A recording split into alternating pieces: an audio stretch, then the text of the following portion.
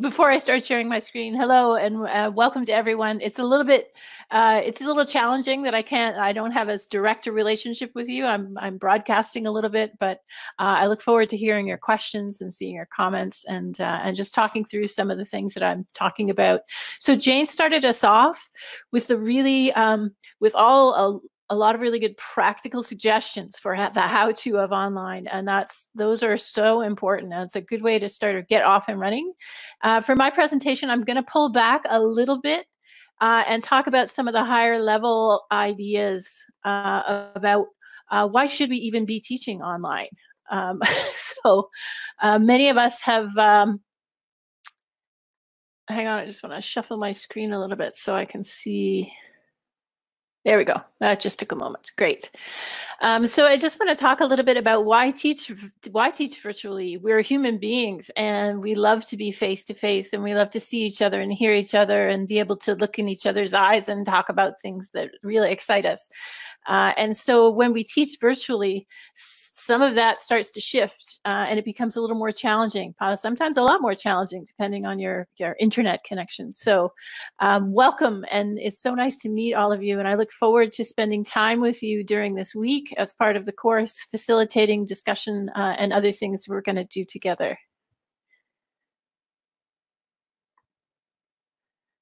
All right, I need to just be able to go to the next slide. So a little bit about me. I live in Sudbury, Ontario, Canada, and that is about 5 hours north of Toronto, if that helps you at all figure out where I am in the world. I'm very privileged in so many ways, but to live in Canada, to live in a small city in Canada where we have not had as many problems with coronavirus as some other places have. I have been practicing educational technology, instructional design, open educational research and practice for many years, but have also been an online student for the past 8 to 10 years, working on a master's of education, a doctor of education. So I really understand the student learning perspective in an online context. This is different, obviously, for students, especially students in primary school, the very youngest ones. Learning online is an extreme challenge for them. Secondary students, a little less so, but still quite challenging. As we get to post-secondary, it's a little better in terms of access and things like that. Please feel welcome to connect with me in the course shell for this course and through my email, and those are shared in my presentation as well.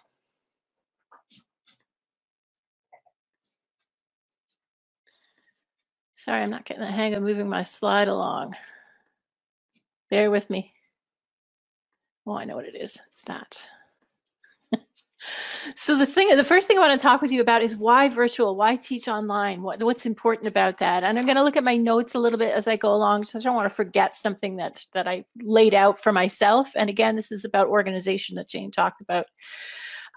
So this shift in 21st century economies and how they're managed and what's important to them has involved technology at a very high level, especially around how information is shared, important information for things we need to learn and things we need to manage. It has become very important to be digitally literate. And that is important for all human beings from a very young age to the very oldest. I have lots of good friends in their 90s who love their computers as a means of communication with their families and friends. To understand how to use technology and how to find and share accurate information. And that couldn't be more important as we talk about coronavirus and other global issues, sustainability, climate change, those things. We need good science, and we need to know where to find accurate information. Online empowers connections with diverse humans across the world. So 15 years ago, this session would not have been possible. It would have been very difficult for me without traveling to meet you and to talk with you. And so it creates, and to learn from you, more importantly. Online empowers access to diverse knowledge. So the internet, developed countries, access to computers, all of that has been very privileged and very white for a very long time. And it has become extremely important that more diverse voices, people of color, people from economically developing nations who have such great knowledge to share, are able to do that more easily. And that's one of the things that virtual empowers, which is really one of my favorite things. Online learning can be flexible in terms of time and place. And again, this depends on your access to the internet and devices. But it creates a situation where if you have the time and can have downloaded a podcast or downloaded something to read, you can do it anywhere, especially commuting. So if we're going back and forth to work. And then a pandemic happened, and this has had a shocking impact on privileged people. So in people in economically developing nations, they have had a very spotty access to internet, not access to devices. So they are extremely well equipped to be resilient and to find ways to learn. It's been rather a shock for developed nations to have to figure this out very quickly. And then human-to-human contact in this pandemic has become dangerous. And so we almost have to go virtual. And rather than going virtual, complaining about it and worrying about it and feeling super challenged by it, I want to talk with you about ways that we can talk about it in a positive way. Why go virtual is a very positive thing. So again, I do want to acknowledge, and I think it's really important, especially when designing courses for secondary learners everywhere in the world. What about those who don't have access? And so lack of access is what we call a wicked and complex problem in the world. And again, it will be familiar for many of you, as it is now for us, even in Canada. And so again, we're learning how little access there is for rural learners in Canada, how restricted access can be for our Indigenous First Nations on their reserves in Canada. We're trying to help them learn, but then we realize they don't have internet access on a regular basis. So as educators, when we create learning materials, thinking through how can I create this in such a way that if a learner only had access once per week, they could download, share, read, and use those materials. So I try to think about that when I'm designing things. So if it's important to create virtual learning for the reasons that I walked through, how can it be created well? What is good about it and what is great about it? And the things that Jane described and discussed for you, ways that you can design well for your online learners, ways that you can design empathetically and with great care for your learners, are some of the ways I want to talk about how that gets designed well. So one of the things that I'm going to hang my hat on for my talk quite a bit is this idea of affordances. And it's a big word, and it just means what works well in online environments. And in fact, what works well in online environments that's almost hard to do in face-to-face environments. So there's some things that online and virtual environments do really well that we can't even do in face-to-face teaching and learning and interactions with humans. So I want to, again, highlight that positive idea about what works well in online. And it's, there's a lot of big words in this. So this comes from a presentation by William Cope and Mary Kalantzis. They are Australians, and they have been talking about this idea of the affordances of e-learning, why e-learning has some really great features to it. So the first one they talk about is ubiquitous learning, which means you can do it anytime, anywhere. And then this young woman pictured in this is using her play tablet and riding her bike at the same time. So she's playing, learning, riding, which I wish I could do. If I had a tablet on my bike, I might go biking more often. But humans are learning creatures. This is not new. So how do these digital affordances magnify the opportunity for learning anywhere, anytime? So personal computers are a game changer for humans in terms of formal learning, and students can move in and out of classroom spaces if they have access to a device without having to worry if it's happening at a particularly scheduled times. In terms of informal learning, There's all kinds of learner choice. And if I don't know how to fix my dishwasher, I go to YouTube. So lots of humans do that now. If I'm not sure how to do something, I need to learn how to use, a Photoshop a little bit better, I go straight to YouTube, and it's quite an amazing thing.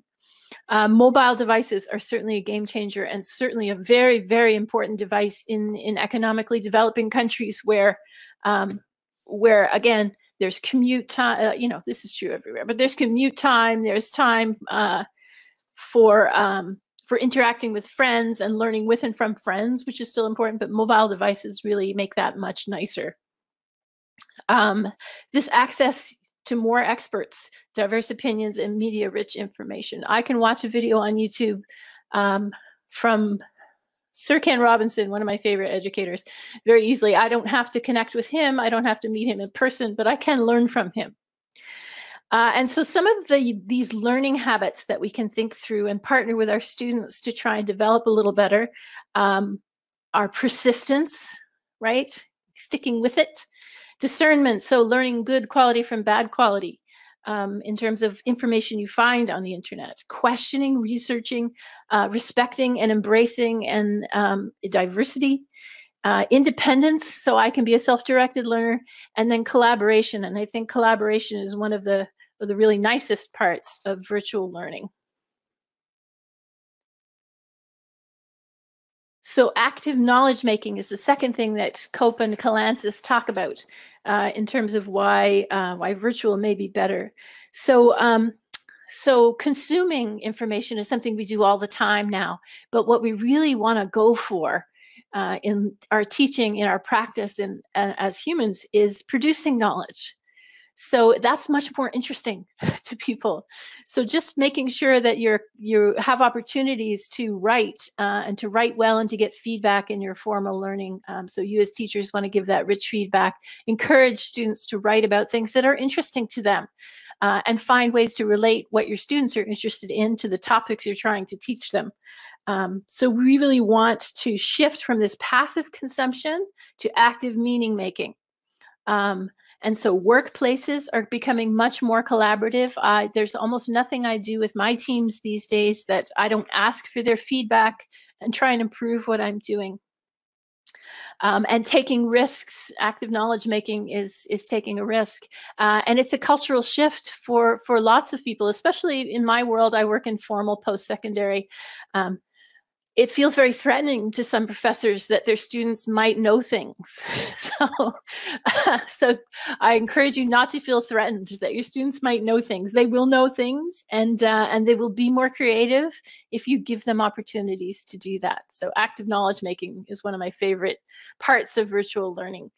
Multimodal meaning. And so as pictured here, I can see this beautiful poster that talks about Einstein's theory of relativity.